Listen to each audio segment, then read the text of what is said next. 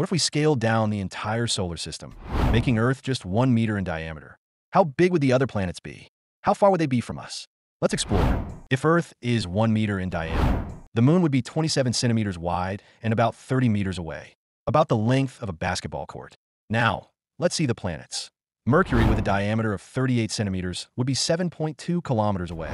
Venus would be 95 centimeters wide and placed 3.24 kilometers away from Earth. Now we pass Earth and go directly to Mars, that is 6.14 kilometers away with a diameter of 53 centimeters. Next is Jupiter. This is the biggest planet with 10.97 meters across, and the distance to Earth would be 49.34 kilometers. Saturn is 9.4 meters wide and 100 kilometers away. Uranus is 4 times the Earth with 3.98 meters in diameter and really far at 213 kilometers. Yet the most distant planet is Neptune at 341 kilometers and almost same diameter as Uranus, 3.86 meters. What about the Sun? It would be 109 meters wide and quite far away at 11.7 kilometers. Even at this scale, space is huge.